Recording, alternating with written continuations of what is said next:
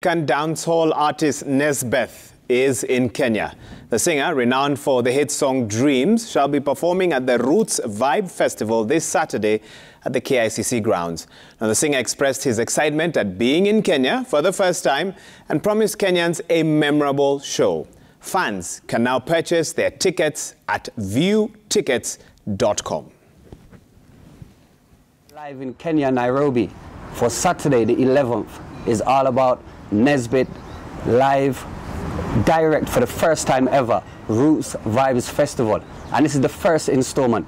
Many, many more to come. We're going to make sure that we give the Kenyan people something that they never got before. Something big, something better. That's how we want to give it out to the people. We want the people to know we are